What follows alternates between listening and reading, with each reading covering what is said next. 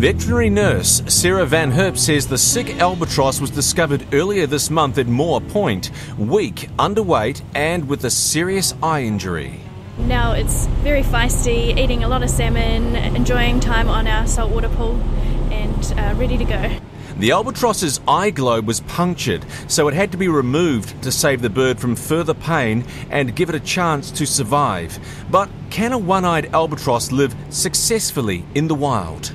There are reports of one-eyed albatross around, hunting, foraging, breeding, so we hope that this albatross is going to have the same success. The albatross was ferried out of the harbour aboard the police maritime unit vessel Lady Elizabeth IV. The plan was to take it to a place where other albatross live. So we're moving at about 20 knots and we will be heading around 5 nautical miles off Wellington coast to an area called the Trench. That's where other albatross tend to live and habitate, hunt for fish, and that's where this albatross will be released, the one-eyed albatross.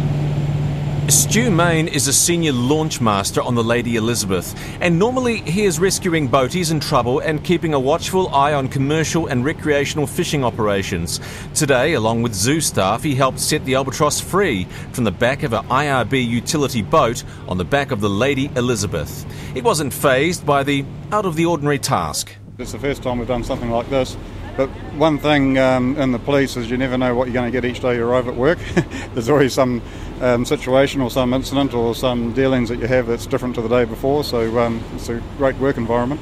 So we're now launching the IRB into the ocean with the 2 zoo staff, the vet and the vet nurse, and the albatross is about to be released.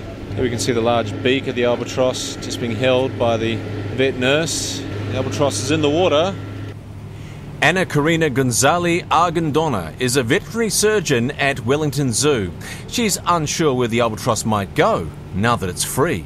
Hopefully it should be going back to the area where he came from. It's hard to assess, because he had no banding or anything like that for us to be able to pinpoint exactly what area he comes from.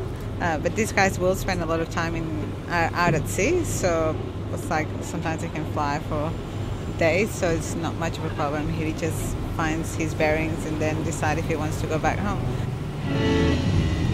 15 minutes later, the albatross spread its huge wings and began walking on water before taking off into the sky with the classic grace of a Concorde.